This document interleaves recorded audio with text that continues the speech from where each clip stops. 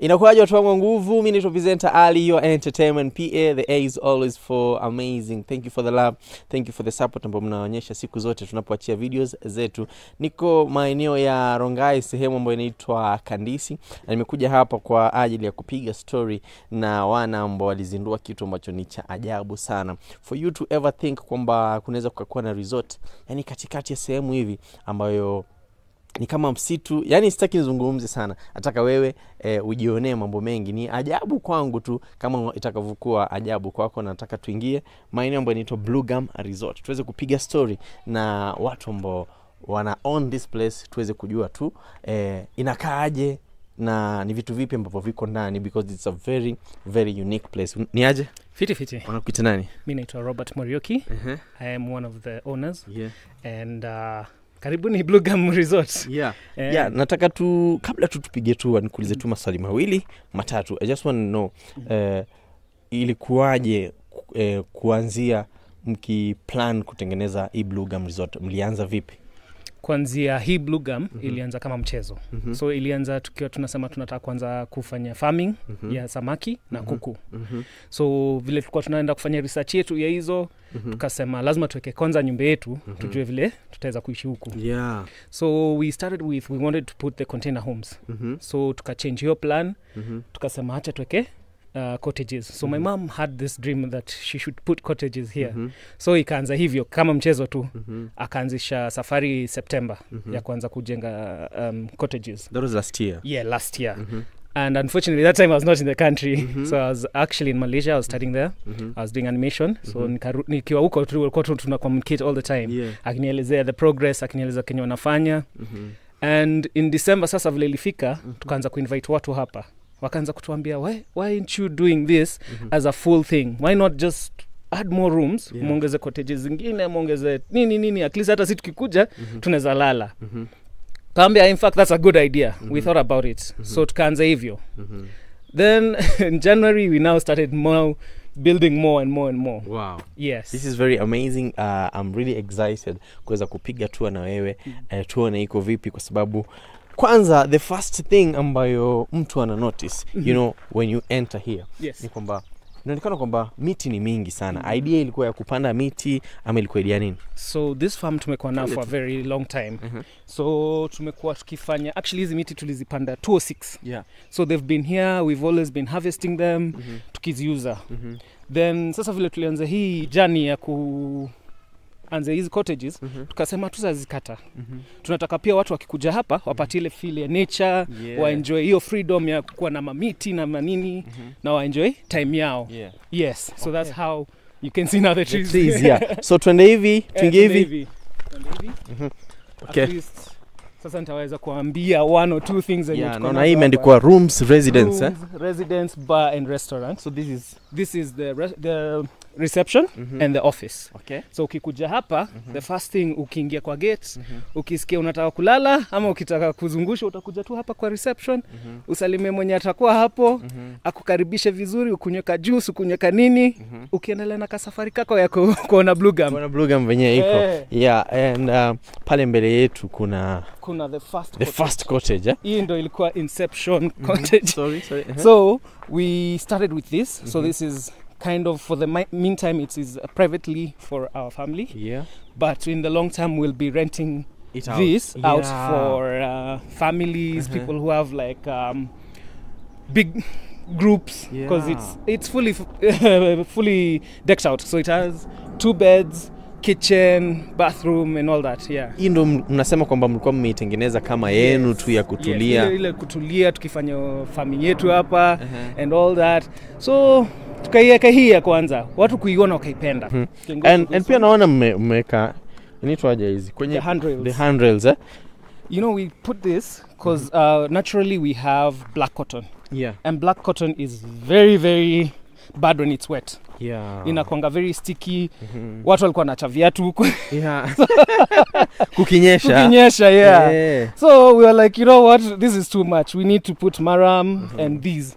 At least hata mtu akiwa amelemewa kidogo, akiwa ametoka pande ile, atajishikilia polepole akiletwa na mtu. Ndo asianguke. Ndo hiyo. Yeah. This is very beautiful. So this is, you get this kind of on veranda, you know, in the morning when you just want to wake up, get out, have your book out or your phone, check your emails, whatnot. You just sit out here, you enjoy that breeze, that morning bird sounds. Wow.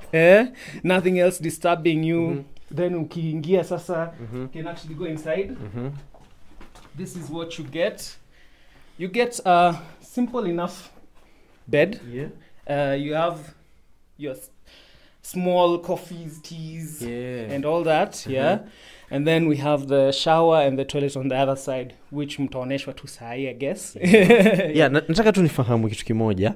How easy was it actually to build kama hii, for example? Kwa sababu kwanza naona mmetumia wood, na pia mmetumia simiti.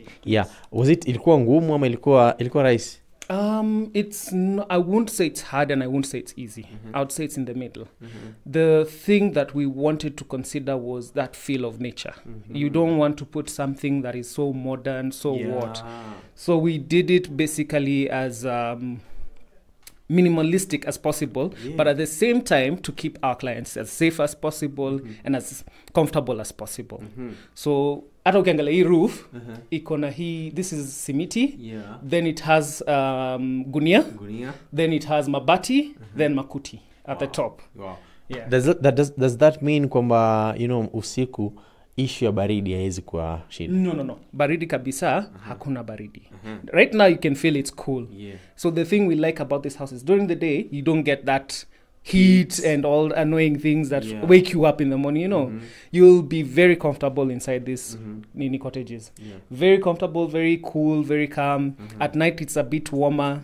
So you get to enjoy. Wow, this is amazing. Let's twende hivi kidogo tuone the next one pengine, because there are actually many lakini hatutaangalia zote. We'll just look at them because sababu I feel like kuna hii ambayo imejengwa vizuri na kama nyumba, and then now there's actually the tent one ambayo ningependa pia watu waione na and being here it actually gives you a Masai Mara vibe, you know, ni kama uko Masai Mara, ni kama uko mahali kule msituni.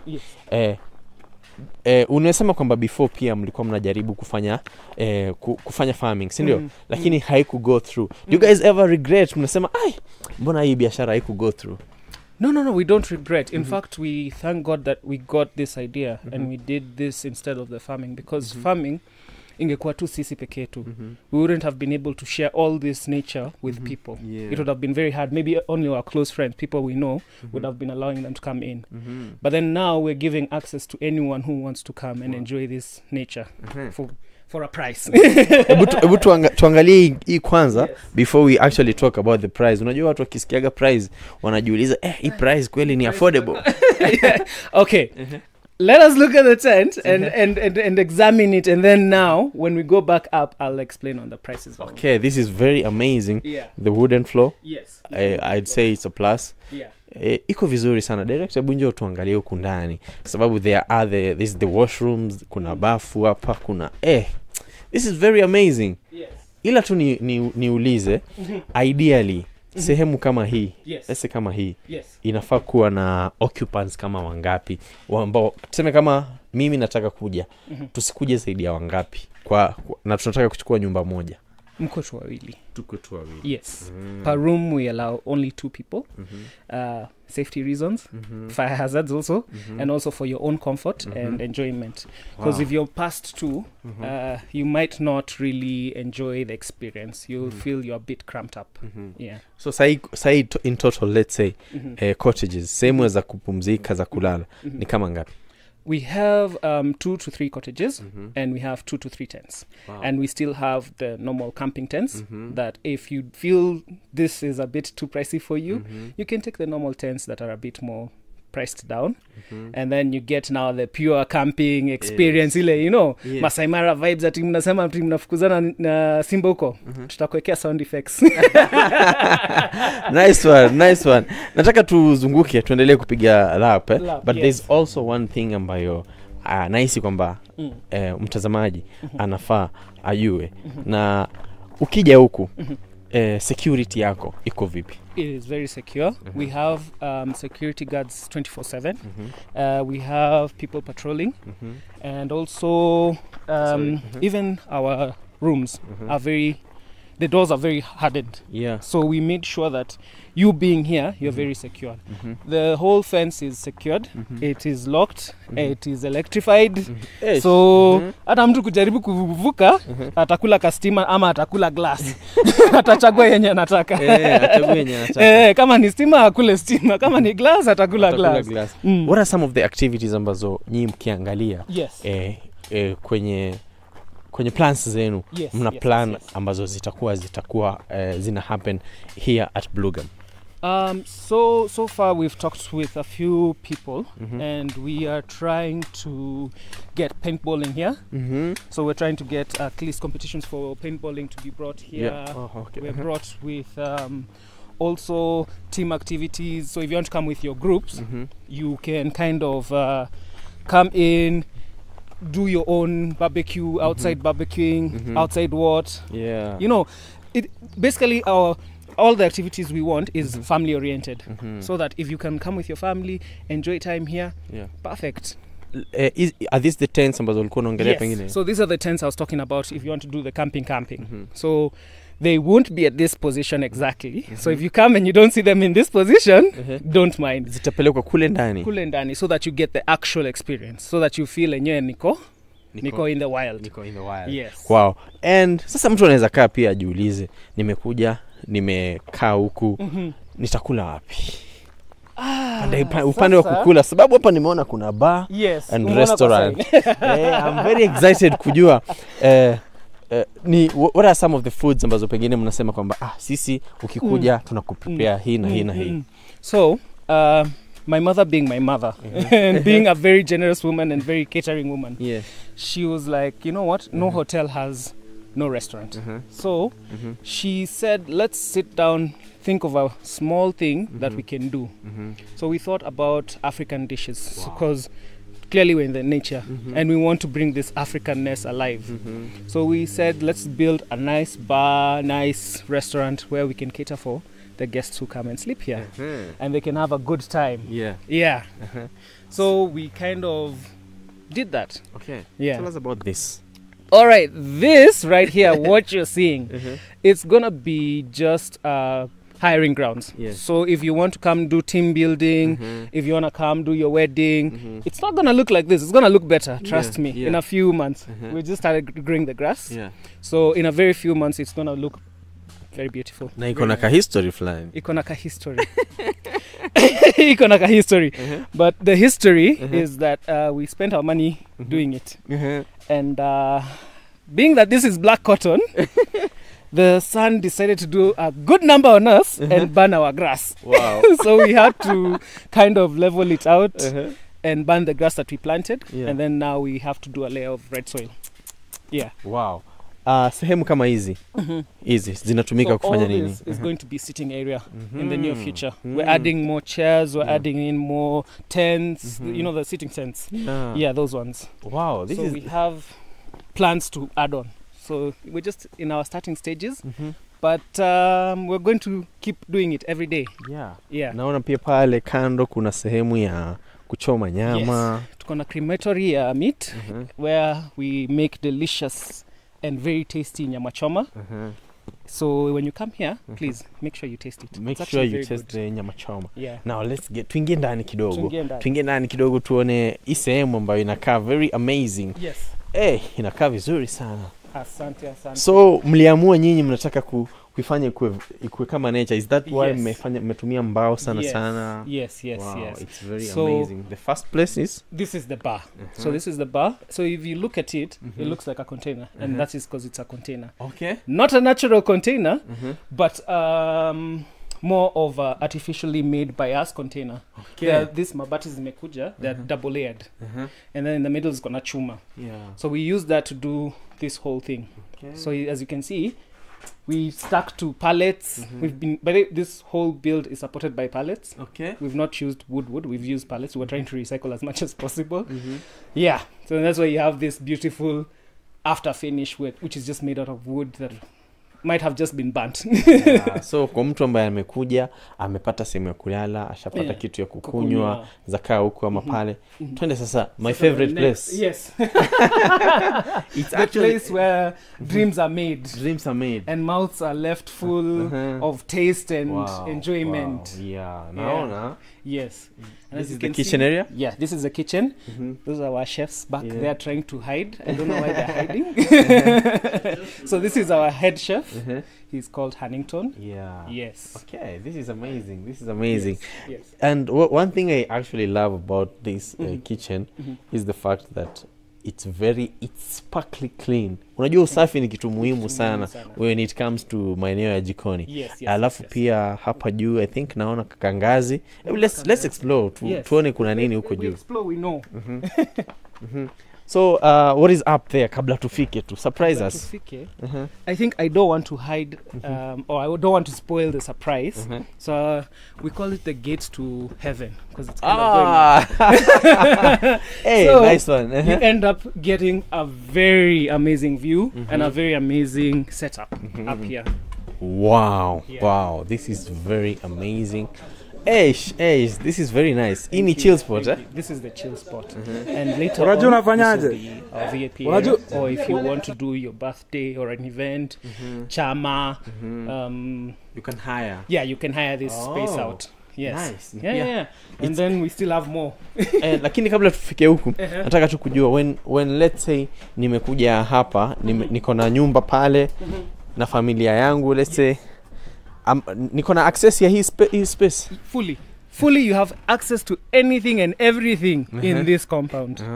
So if you want to go sit in the garden there, you have access. You want to go sit in the middle of the trees here, you have access. Wow. Whatever your heart desires when you're here, you'll get it fulfilled as long as it's nothing illegal. I'm looking at this place, you know, miti peke yake, the land itself, it must have costed a lot. Yes, it costed a good shilling. It costed a good shilling. Yes. Tukae hapa chini kidogo tupige story. No problem. Unaweza kuja tukae tu hapa. Okay. Si ndio? Hizi zimetengenezwa na nini? So this inside is hay. Then we wrapped it with a gunia to protect it. And then we just put this kikoi on top. Yeah. Now looking at this business and the way it's going and the way you guys mkona pia plans za ku expand na ku add more facilities in the future. Are you guys looking at probably opening another one? Let's say this, we're not going to close our ideas to that. We still have lots of land and we still have lots of ideas to capture. So maybe we'll come to a town near you and open something new. So actually for here, we want this to become even bigger. So we still have to build our swimming pool.